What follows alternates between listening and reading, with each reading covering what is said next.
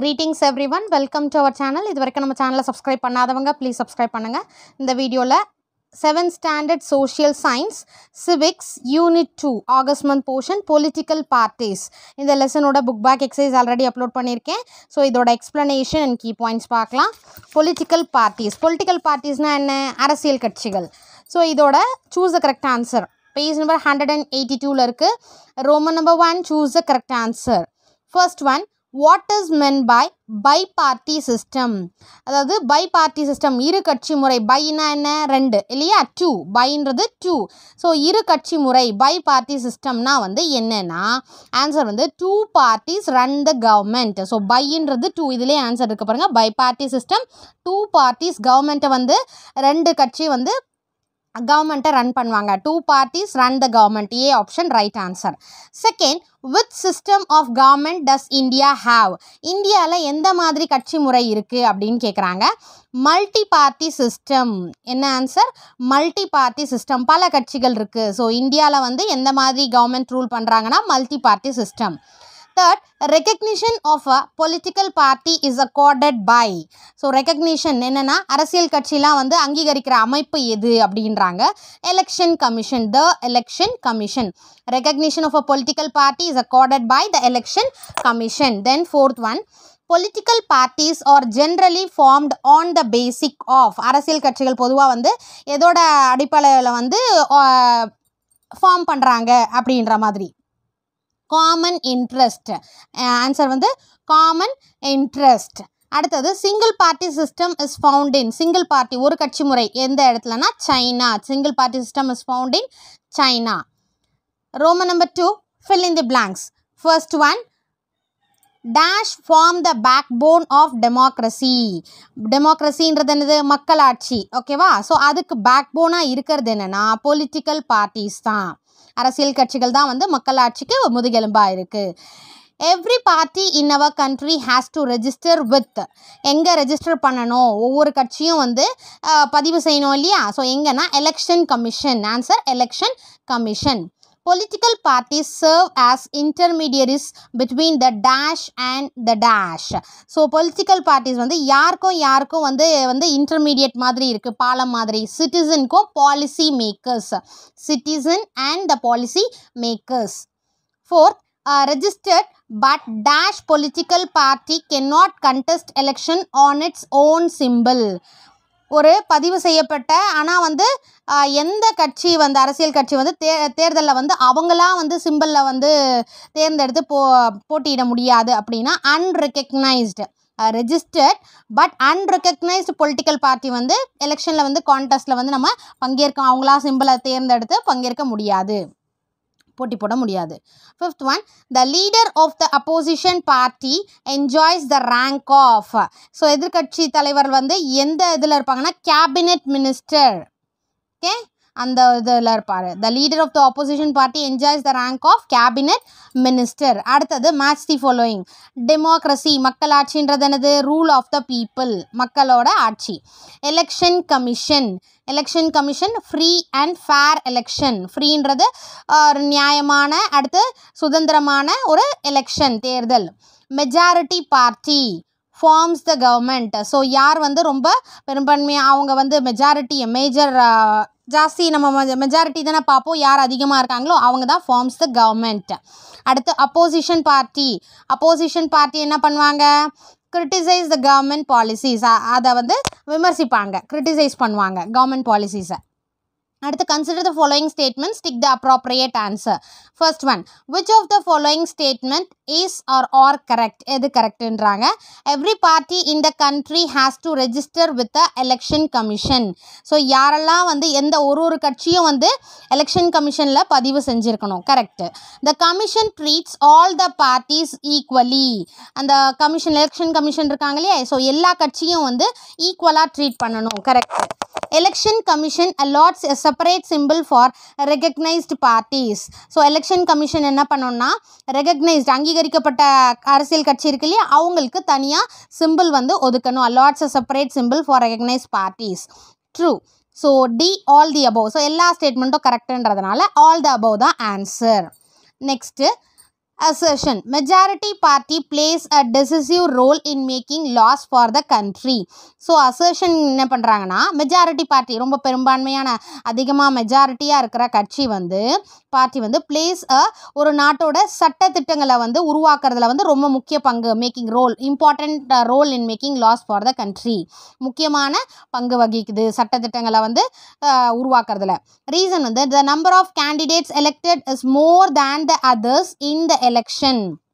ஏன்னா தேர்தலில் வந்து எலெக்ஷனில் வந்து மற்ற கட்சியை காட்டிலும் ஜாஸ்தி மெஜாரிட்டியாக வந்து உறுப்பினர்களை வந்து தேர்ந்தெடுக்கிறதா அப்படின்ற மாதிரி அதுதான் தேர்ந்தெடுக்கப்பட்டதுனாலன்றாங்க. So reason is the correct explanation of assertion. ஏன்னா மெஜாரிட்டி அதிகமாக இருக்கிறதுனால தான் அவங்க வந்து செலக்ட் ஆகிருக்காங்க. அதனால தான் அவங்க வந்து important role in making loss அதை வந்து உருவாக்குறதுல வந்து அவங்க முக்கிய பங்கு வகிக்கிறாங்க. So reason is the correct explanation of assertion. A option right answer. அடுத்தது Roman number 5 answer in 1 or 2 sentences. First one, which are the basic components of a political party? So எதெல்லாம் பேசிக் அடிப்படை கூறுகள் ஒரு அரசியல் கட்சினா வந்து எதெல்லாம் வந்து பேசிக் காம்பனன்ட்ஸாக இருக்குது. பேஜ் நம்பர் 178 இருக்க ஆன்சர் 178. பேஜ் நம்பர் 178 இருக்கு பாருங்க. Any political party has 3 basic components. So எந்த ஒரு அரசியல் கட்சியாக இருந்தாலும் இந்த 3 பேசிக் காம்பனன்ட்ஸ் இருக்கணும். த லீடர், யார் யார் இருக்காங்க? த லீடர், தலைவர். அடுத்து த ஆக்டிவ் மெம்பர்ஸ், ஆக்டிவ் மெம்பர்ஸ்னால் அந்த செயல் உறுப்பினர்கள், த ஆக்டிவ் மெம்பர்ஸ். அடுத்தது தொண்டர்கள், த ஃபாலோயர்ஸ். ஸோ 3 பேசிக் காம்பனன்ட்ஸ் என்னென்ன? The leader, the active members and the followers. இவங்க தான் வந்து எந்த பொலிட்டிக்கல் பார்ட்டியாக இருந்தாலும் இந்த பேசிக் காம்பனன்ட்ஸ் லீடர் இருக்கணும், ஆக்டிவ் மெம்பர்ஸ் இருக்கணும், ஃபாலோயர்ஸ் இருக்கணும். இதுதான் first ஒனுக்கான answer. Then second question, name the 3 major types of party system. So வந்து 3 மேஜர் டைப்ஸ் ஆஃப் பார்ட்டி சிஸ்டமை வந்து சொல்கிறாங்க. ஓகேவா? ஸோ 3 வகை கட்சி முறைகளை சொல்கிறாங்க. பேஜ் நம்பர் 182 இருக்க answer. There are 3 major types of party system. 3 major types இருக்கு முக்கியமாக. என்னென்னா single party system, that is வேண்டாம், ஸ்ட்ரைக் அவுட் பண்ணிவிடுங்க. There are 3 major types of party system அப்படின்னு போட்டு 1 போட்டுக்கோங்க. Single party system. Okay, single party system. அடுத்தது by party system. By பார்ட்டினா என்ன? இரு கட்சி முறை. ஓகே, அடுத்தது மல்டி பார்ட்டி சிஸ்டம், பல கட்சி முறை. So 3 major types of party system இருக்குது. 3 கட்சி முறைகள் இருக்குது, 3 வகையானது. ஒன்று வந்து ஃபஸ்ட்டு 1 வந்து ஒரே ஒருத்தர்னா ஒரு கட்சி, அதாவது சிங்கிள் பார்ட்டி சிஸ்டம். அடுத்து பை, 2 பேர், by party system. And multi party system, நிறைய கட்சிகள். ஸோ இதுதான் செகண்ட் ஒனுக்கான ஆன்சர். அடுத்தது third question, name the countries which follow by party system. இரு கட்சி முறையை வந்து யார் வந்து ஃபாலோ பண்ணுறாங்க, எந்த கண்ட்ரீஸ்ன்னு கேட்குறாங்க. The countries which follow by party system R, நீங்கள் இங்கே கூட எழுதிக்கலாம், அப்படி இல்லைன்னா புக்கில்னா 179 இருக்குது பாருங்கள். UK, USA. Okay, UK and USA இங்கே எழுதிக்கலாம். the countries which follow bi-party system are UK and USA. அடுத்தது right a note on coalition government. Okay, coalition governmentனா என்ன? அதாவது கூட்டணியான ஒரு அரசாங்கம்ன்ற மாதிரி government. coalition government page number 181 இருக்குது பாருங்கள். coalition government in a multi-party system இருக்கு இல்லையா? in a multi-party system, a single party sometimes may not secure the majority required to form the government. In such a case, some parties join together to form the government. So இனி multi party system, அந்த பல கட்சி முறையில் வந்து single party sometimes may not secure the majority required to form the கவர்மெண்ட்டை. So ஒரு கவர்மெண்ட்டை form பண்ணோன்னா அந்த மெஜாரிட்டி வேணும் இல்லையா? சில டைம் வந்து அந்த மாதிரி மெஜாரிட்டியை ஃபார்ம் பண்ண முடியாத நேரத்தில், இன் சச் எ கேஸ், அந்த மாதிரி ஃபார்ம் பண்ண முடியாது சம்டைம்ஸ். அந்த மாதிரி நேரத்தில் சில பார்ட்டிஸ்லாம் வந்து சேர்ந்து join together to form the government. சில கட்சிகள்லாம் சேர்ந்து ஒரு கவர்மெண்ட்டை ஃபார்ம் பண்ணுவாங்க. அந்த கவர்மெண்ட் தான் வந்து கோயலேஷன் கவர்மெண்ட். புரியுதுங்களா? ஸோ மல்டி பார்ட்டி சிஸ்டமில் எ சிங்கிள் பார்ட்டி வந்து சில நேரங்களில் சம்டைம்ஸ் மே நாட் செக்யூர் த மெஜாரிட்டியை வந்து உங்களால் சேர்க்க முடியாது, required to form the government. So அந்த மாதிரி கேஸில் சில பார்ட்டிஸ் எல்லாம் சேர்ந்து join together to form the government. Such government is called coalition government. Multi-party may not secure the majority required to form the government. In such case, some parties join together to form the government. Such government is called coalition government. அடுத்தது answer the following. First one, right any 4 functions of political party. Political பார்ட்டியோட 4 functions எழுத சொல்கிறாங்க. Page number 178 இருக்குது பாருங்கள். இந்த drawing இருக்குது இல்லையா? So இந்த first drawing இருக்குது இல்லையா? இதில் பார்த்தீங்கன்னா இது எல்லாமே ஃபங்க்ஷன்ஸ் தான். ஃபஸ்ட்டு ஃபங்க்ஷன் வந்து loyal, opposition, accountability and stability. So 1 2 3 4 5 6 இது 6 ஃபங்க்ஷன்ஸ் கொடுத்துருக்காங்க. இதில் எனி 4 ஃபங்க்ஷன்ஸ் உங்களுக்கு எது ஈஸியாக இருக்கோ நீங்கள் அதை எழுதிக்கலாம். ஸோ ஃபஸ்ட்டு வந்து லாயல் அப்போசிஷன், ஒரு நேர்மையான எதிர்ப்பு இருக்கணும். அடுத்தது அக்கௌண்டபிலிட்டி அண்ட் ஸ்டெபிலிட்டி, ஸோ ரொம்ப பொறுப்பாகவும் இருக்கணும். அடுத்தது அந்த ஸ்டேபிளாக இருக்கிற மாதிரி இருக்கணும். இது வந்து ஃபர்ஸ்ட் ஃபங்க்ஷன். அந்த பொலிட்டிக்கல் பார்ட்டி வந்து இது மாதிரி இருக்கணும். அடுத்தது select and nominate individuals to elected office. So அந்த எந்த வந்து ஆஃபீஸை வந்து தேர்ந்தெடுக்கிறாங்களோ அங்கே வந்து ஒரு இண்டிவிஜுவலை, ஒரு தனிநபரை வந்து அங்கே பரிந்துரைக்கணும். Select and nominate individuals to elected ஆஃபீஸ்க்கு. அடுத்து ஆர்கனைஸ் பொலிட்டிக்கல் கேம்பெயின். அடுத்தது பார்த்திங்கன்னா வந்து ஆர்கனைஸ் பொலிட்டிக்கல் கேம்பெயின். ஸோ அரசியல் பிரச்சாரம். அடுத்தது ரேலிஸ்ன்றது பேரணி. அடுத்து announcement of manifesto to win public office. So தேர்தலில் வந்து அந்த எலெக்ஷன் நடக்கும் இல்லையா, அப்போ வெற்றி பெற அந்த அறிக்கையை வந்து வெளியிடுறதுலாம். அதுக்கு அடுத்தது put forward different policies and programs for the welfare of the people. So மக்கள் நலனுக்காக put forward different policies, பல திட்டங்களை வந்து கொள்கைகளை வந்து அவங்க வந்து சொல்லுவாங்க இல்லையா. put forward முன் வைக்கிறது. put forward different policies and programs for the மக்கள் நலனுக்காக, welfare of the people. Next பார்த்தீங்கன்னா connect the society and the state. So சமுதாயத்தையும் அந்த அரசையும் வந்து கனெக்ட் பண்ணணும். Coordinate among the members elected to the office. So யாரெல்லாம் வந்து தேர்ந்தெடுக்கப்படுற அந்த உறுப்பினர்களோட வந்து ஒருங்கிணைக்கணும். அடுத்தது form and run the government and develop public policy. So அரசாங்கத்தை வந்து ஏற்படுத்தி அதை ஃபார்ம் பண்ணிவிட்டு அதை வந்து டெவலப் பப்ளிக் பாலிசி, ஒரு பொதுவான கொள்கையை உருவாக்கணும். இதுதான் வந்து 6 ஃபங்க்ஷன்ஸ் ஆஃப் பொலிட்டிக்கல் பார்ட்டிஸ். இதில் வந்து எனி 4 ஃபங்க்ஷன்ஸ் கேட்குறாங்க. Loyal opposition, accountability and stability, select and nominate individuals to elected office. So உங்களுக்கு எது ஈஸியாக இருக்கோ அந்த 4 பாயிண்ட்ஸை நீங்கள் பாயிண்ட்ஸ் எழுதிக்கோங்க. அடுத்தது பார்த்தீங்கன்னா when is a political party recognized as a national party. எப்போ வந்து ஒரு ஒரு அரசியல் கட்சி வந்து ஒரு நேஷ்னல் பார்ட்டியாக வந்து இது பண்ணுறாங்க, ஓகேங்களா. ஒரு அரசியல் கட்சி வந்து எப்போ வந்து நேஷ்னல் பார்ட்டியாக வந்து அங்கீகரிக்கிறாங்க. Page number 180. ஸோ இதில் பார்த்தீங்கன்னா இந்த டேப்லர் காலம் மாதிரி இருக்கு இல்லையா, நேஷ்னல் பார்ட்டிஸ்னு. ஸோ அதுதான் வந்து ஆன்சரே. நீங்கள் வெறும் இந்த பாக்ஸில் இருக்கிறத நேஷ்னல் பார்ட்டிஸ்னு இருக்குது இல்லையா, அந்த பாயிண்ட்ஸை நீங்கள் எழுதணும் 1 2 3ன்னு போட்டு. ஃபர்ஸ்ட் ஒன் பார்த்தீங்கன்னா parties that secure at least 6% of the valid oats in Lok Sabha election R assembly election in 4 states.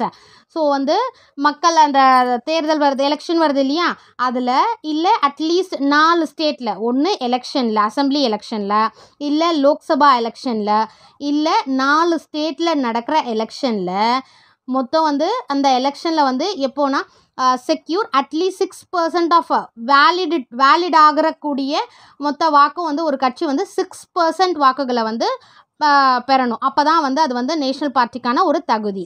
அடுத்தது they must win 4 seats in Lok Sabha from any state R states. From any state, அதாவது ஒரு ஸ்டேட்டோ இல்லை ஒன்றுக்கு மேற்பட்ட நிறைய ஸ்டேட்ஸோ, ஓகே, மோர் தென் 1 state. அதில் வந்து 4 சீட்ஸ் எதில் வரணும், லோக்சபாவில் அவங்க வந்து வின் பண்ணியிருக்கணும். They must win 4 seats in Lok Sabha from any state, இல்லைனா ஆர் ஸ்டேட்ஸ் மோர் தென் 1 ஸ்டேட். அடுத்தது they have to win 2% of seeds in Lok Sabha from at least 3 different states in the latest general election.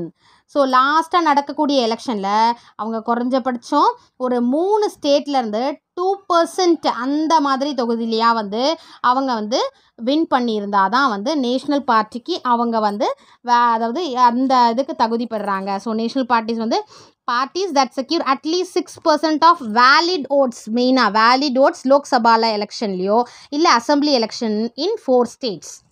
அடுத்தது they must win 4 seats in Lok Sabha from any state R states. அடுத்து they have to win 2% of seat 2% of seatல in Lok Sabha from at least 3 different states in the latest general election. இதெல்லாம் தான் வந்து அவங்களுக்கான அந்த political party வந்து எப்போ வந்து national பார்ட்டியாக recognise ஆகும்ன்றது 3 points எழுதிக்கோங்க. அடுத்து Roman number 7 higher order thinking skills. First one is political party necessary for a democratic country.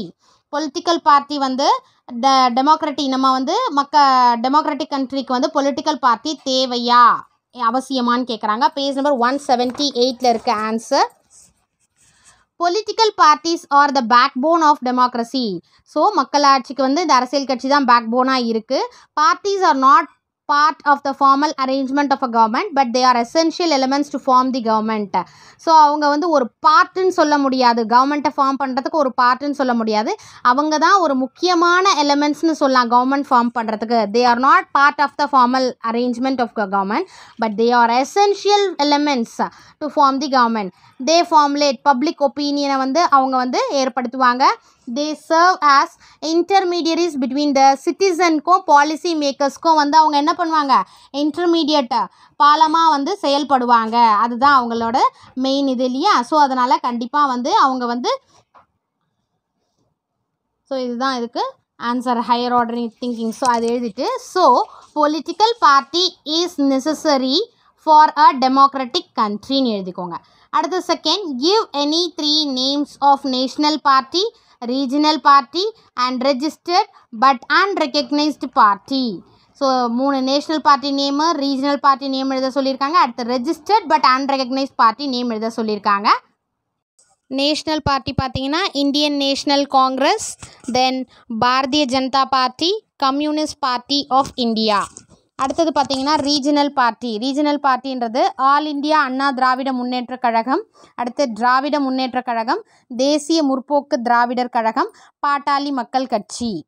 அடுத்தது பார்த்தீங்கன்னா registered but அன்ரெகக்னைஸ்ட் party, labour party of India, அடுத்து பாரதிய பஞ்சாயத் பார்ட்டி, இந்தியன் இந்திரா காங்கிரஸ். இதுதான் வந்து இதுக்கான ஆன்சர். அதுக்கு அடுத்தது ஆக்டிவிட்டி பார்த்தீங்கன்னா வந்து right and election manifesto if you where a party leader. So ஒரு மேனிஃபெஸ்டோ, எலெக்ஷன் மேனிஃபெஸ்டோ தேர்தல் அறிக்கைன்ற மாதிரி, எலெக்ஷன் மேனிஃபெஸ்டோன்றது ஒரு தேர்தல் அறிக்கை. நம்ம வந்து ஒரு if you are a party லீடராக, நீ ஒரு கட்சி தலைவராக இருந்தால் ஒரு எலெக்ஷன் மேனிஃபெஸ்டோ எழுத சொல்லியிருக்காங்க. Take measures to give a corruption free government. So election manifesto அந்த தேர்தல் அறிக்கை என்னென்னா கரப்ஷன், அதாவது லஞ்சம் ஊழல் இல்லாத government. Take measures to give a corruption free government. அதுக்கு அடுத்தது த அக்ரிகல்ச்சர் செக்டார் வந்து ரொம்ப மோர் இம்பார்ட்டன்ஸ் கொடுப்பாங்க. த agriculture sector would be given prior importance. Students will be taught technical skills at school which would enhance their scope for employment. So school வைஸே வந்து நம்ம டெக்னிக்கலாக வந்து technical ஸ்கில்ஸில் நிறைய வந்து இம்பார்ட்டன்ஸ் கொடுத்து அவங்களுக்கு வந்து அப்போவே வேலை வாய்ப்பு ஈஸியாக நிறைய கிடைக்கிற மாதிரி பார்க்குவாங்க. Free and quality medical care would be made available to all the needy people. So தேவையான மக்களுக்கு நல்ல குவாலிட்டியாக மெடிக்கல் கேர் இது பண்ணுற மாதிரி ஏற்படும். இதெல்லாம் வந்து அந்த தேர்தல் அறிக்கை. இதுதான் election manifesto. Take measures to give a corruption free government. The agriculture sector would be given prior importance. அடுத்த student will be dot technical skills at school லெவலில் டெக்னிக்கல் ஸ்கில்ஸ் சொல்லி கொடுத்தாங்கன்னா விச் வுட், அது எதுக்காகனா ஸ்கோப் ஃபார் எம்ப்ளாய்மெண்ட், வேலை வாய்ப்புக்கு நல்ல வழிவகுக்கும். Free and quality medical care தராங்க. would be made available to all needy people. எல்லா மக்களுக்கும் சென்றடைகிற மாதிரி குவாலிட்டி மெடிக்கல் கேர். இதுதான் வந்து எலெக்ஷன் மேனிஃபெஸ்டோ இந்த ஆக்டிவிட்டி. இந்த லெசனோட புக் பேக் எக்ஸசைஸ் வந்து எக்ஸ்ப்ளனேஷன் ஓவர். இந்த வீடியோ உங்களுக்கு யூஸ்ஃபுல்லாக இருந்தால் லைக் பண்ணுங்கள், ஷேர் பண்ணுங்கள், மறக்காமல் சப்ஸ்கிரைப் பண்ணுங்கள். Thank you for your support. Thanks for வாட்சிங்.